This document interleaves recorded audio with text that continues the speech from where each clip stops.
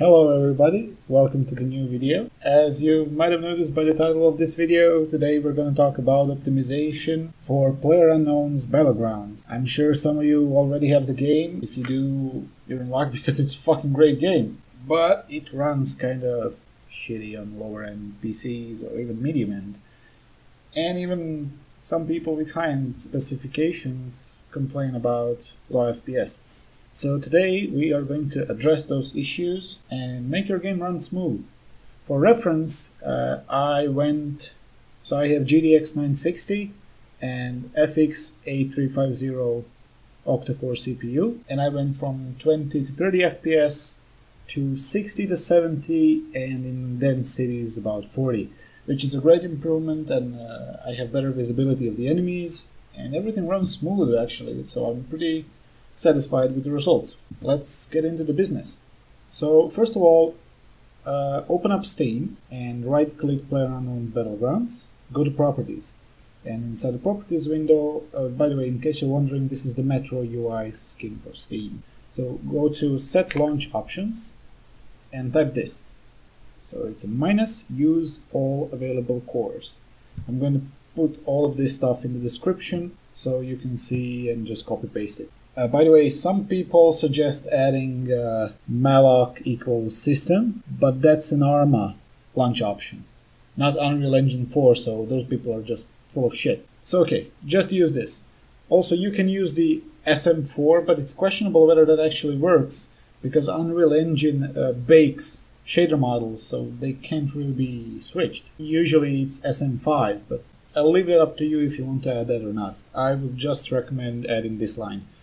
So after you've done this, you can close Steam and everything and right-click your desktop, go to NVIDIA Control Panel if you have an NVIDIA card, obviously. If you don't, you can just open the 80 Radeon Center, whatever it's called, I forgot, CCC. And in here, go to Manage 3D Settings, switch to Program Settings tab, wait for it to load, of course, and select the program to customize. When this, go to TslGame.exe. Or you can just press add and it will show up. Okay, so here you can ramp up the anisotropic filtering. This makes textures at low angles look better, and it really basically has zero performance hit. You should enable FXAA anti-aliasing because you should disable it in-game. Go to maximum pre-rendered frames and put that to 1. Optimize for compute performance on. Prefer maximum performance on power management mode, disable anisotropic sample optimization, and clamp negative load bias. And also, of course, enable threaded optimization. It's basically the same thing as use all available cores, but this also improves it. And disable triple buffering and vertical synchronization. That's basically it. All you have to do here. You can just close this as well. PlayerUnknown's Battlegrounds has 3 configuration files that you have to edit. So in order to help everybody with that, I've made a little application that you can open. And basically there are 3 files: GameUserSettings.ini, Engine.ini, and Scalability.ini. When you open up each of these files, you will see your configuration file on the left and suggested config entries on the right. Of course, my config entries are already set, but basically if they weren't, so all I would have to do is select all of this, add in some blank lines, paste this, and there we go. So basically, you should lower the resolution quality. And no, this is not the same thing as screen scale that's in game. This is different. I'm not really sure how the resolution quality works, but it does improve your FPS much better. Also, put view distance quality to 1 or 0. Of course, that would mean you wouldn't be able to see trees and buildings up far away, especially when you're jumping from the plane at the start of the game. But you should still get better FPS because you don't see all that clutter in the distance. You can put the anti-aliasing to 0, like I've said before, or you can leave it at 1. Disable shadow quality, post-processing, effects, foliage, disable TrueSky, ground clutter, and HeightFieldShadowQuality. All of this together will improve your frame rate quite a bit. When you're done with game user settings, you can save this and open up the Engine.ini. This is the stuff that's already here. and all of the next is what's added except for accessibility. So let's go over. So same thing here, I would just have to select all of this and paste it here, and that would be it.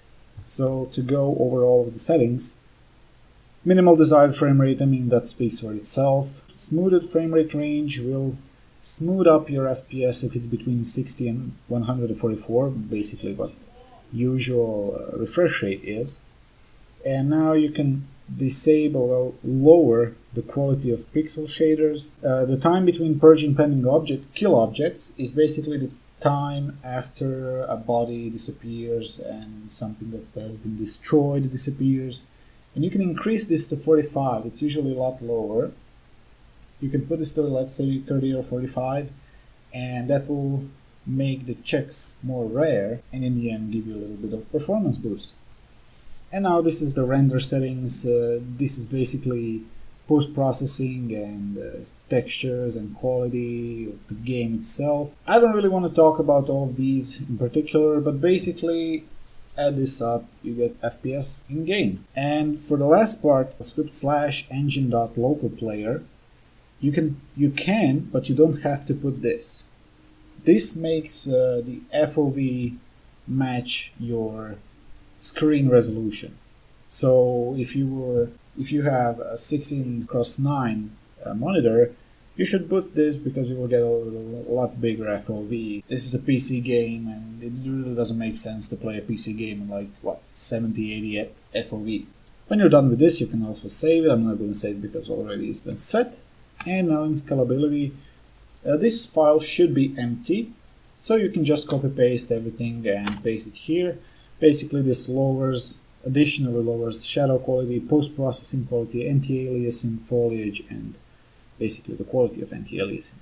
So you can just save this, do this, you can close the app, and that's basically it. That will give you a much bigger boost in FPS. Okay, and if you want to download the PU Battlegrounds tweaker, you can just open up your browser and go to PUBG, so as a PlayerUnknown's Battlegrounds, t.shartools.com. I will put the link in the description bar as well, and you can just press the download latest version. That will get you the file, and you can just run it, and that's it. If you don't want to use a tool, that will get you, no big deal. To get manually to those folders, you can open up your file explorer and type AppData. So it's percentage AppData percentage, enter. Go one folder up to AppData, local, scroll down to TslGame, saved, config, WindowsNoEditor, and here are the 3 files. So you can just open them up, copy paste from the description or whatever you want, and that's basically it. When you save all of these, make sure you press right click on all 3 files, go to properties, and mark them as read-only.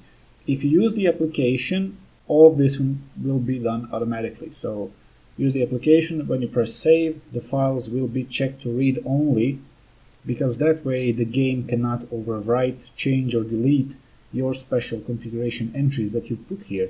So let's say if you didn't put it to read-only, there's a chance if you change options in game that the game will overwrite or delete everything you've written inside here. So when you're done with this, you can just start the game and enjoy the better FPS. For reference, well, let's start the game. At the menu, I had about 50, 60 FPS. Of course, the quality was a bit bigger. Now when I start the game, the quality will deteriorate a little bit.